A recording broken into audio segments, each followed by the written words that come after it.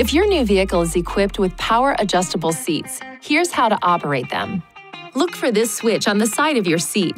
Slide it forward or backward and the seat will move in that direction. This switch can also be used to adjust the height and angle of the seat.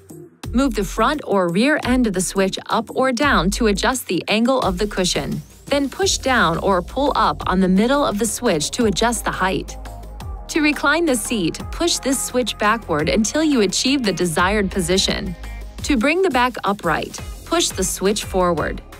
The lumbar support feature provides lower back support to the driver. If your driver's seat is equipped with power lumbar support, push the front or back end of this switch to adjust the seat's lumbar area.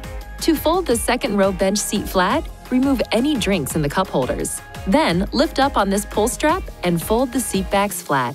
To return the second row seats to an upright position, push up on the seat back until it latches in place. When returning the seat back to the upright position, always be certain it is completely secured in the latched position.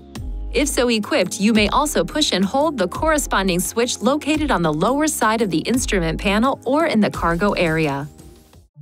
Please see your owner's manual for important safety information, system limitations, and additional operating and feature information.